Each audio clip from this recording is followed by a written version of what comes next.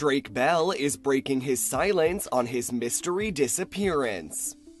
Hours after being searched for and found by authorities on April 13th, the Nickelodeon alum is addressing the incident. He writes on Twitter on April 13th alongside a laughing emoji, quote, "You leave your phone in the car and don't answer for the night, and this?"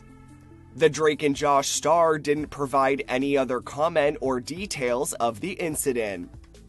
Earlier in the day, Florida's Daytona Beach Police Department issued a missing persons alert on Facebook for Drake, who hadn't been seen since April 12th around 9 p.m. The post says, quote, "He should be traveling in a 2022 gray BMW, and his last known location is potentially the area of Mainland High School. He is considered missing and endangered."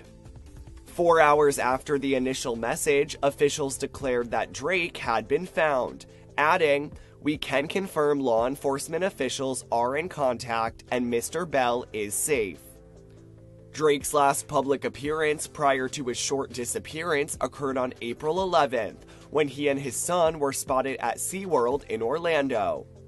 Drake shares the 2-year-old with estranged wife Janet Von Schmeling, who people reported in January had separated from the actor as he sought outpatient treatment for substance abuse.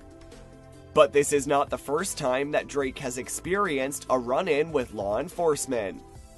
In July 2021, Drake was sentenced to 2 years of probation and 200 hours of community service in Cleveland court after pleading guilty to attempted child endangerment. He said in a statement prior to his sentencing, quote, "Today I accept this plea because my conduct was wrong. I'm sorry that the victim was harmed in any way. That was obviously not my intention. I have taken this matter very, very seriously. And again, I just want to apologize to her and anyone else who may have been affected by my actions."